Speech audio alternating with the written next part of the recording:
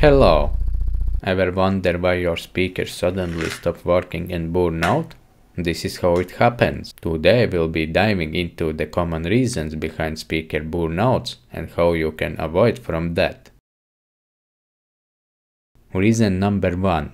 Overpowering your speakers. Pushing too much power from your amp can cause the speaker voice coils to heat up, leading to burnout. Reason number 2. Weak amplifiers. Yes, weak amp can damage speaker. If you push a weak amp to its limits, it can lead to clipping. Clipping happens when the amp can't cleanly deliver the required power and the audio signal gets cut off at the bass peaks. Clipped signals are square-like, which cause the voice coil to overheat, and it's receiving bursts of unwanted energy and leads to burnout. Reason number 3. Poor ventilation in the speaker driver system.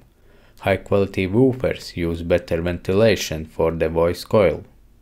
Large voice coils can handle more power and accumulate more heat during bass peaks. These are the 3 main reasons speaker burnouts. There may be other reasons, but these are the most common ones I know. To answer the main question, how to avoid burning your speakers, the solution is simple.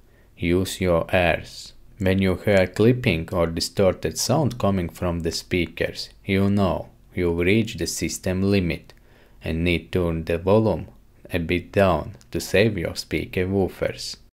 Never use low frequencies for small speakers, because lower frequencies require more energy. Since it's a small speaker, it likely has a small voice coil that heats up very quickly and can burn out in seconds. Now I show 2 cases. In one case I use frequencies designed for this speaker. In the second video I use very low bass frequencies that were not suitable for it.